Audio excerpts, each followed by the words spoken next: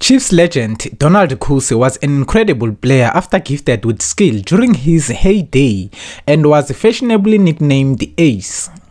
After retiring at Kaizer Chiefs, he took up coaching and was an assistant coach for some time.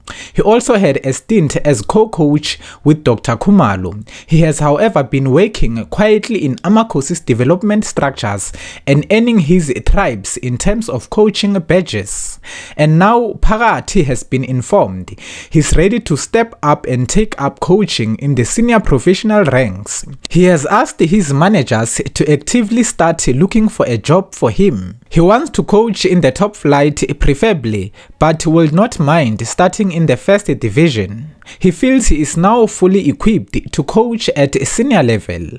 Another source says his CV had already been sent to a few teams, including Marumo Gallants. Phakathi understand that Sekhukhune United is another club that have Kuse's CV.